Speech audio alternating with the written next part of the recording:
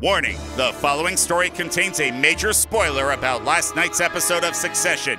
It's the biggest plot twist in the 4 seasons of the show. Some of you might want to leave the room. So we're going to give everyone the opportunity. Corey's going. You lost the camera guy. Okay, that could be a problem since we're a visual medium. But anyway, you've been warned. Here's the spoiler. Logan Roy's dead. This guy's dead. On the show, Brian Cox is fine, everybody. Yes, this guy's fine.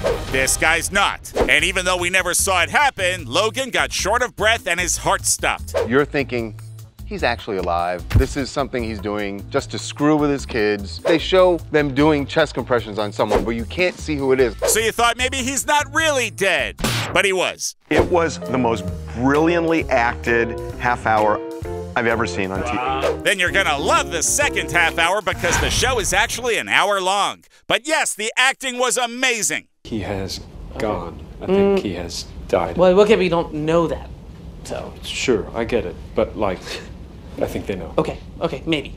Roman, Maybe it's all. They didn't get Siobhan immediately, so she couldn't say goodbye.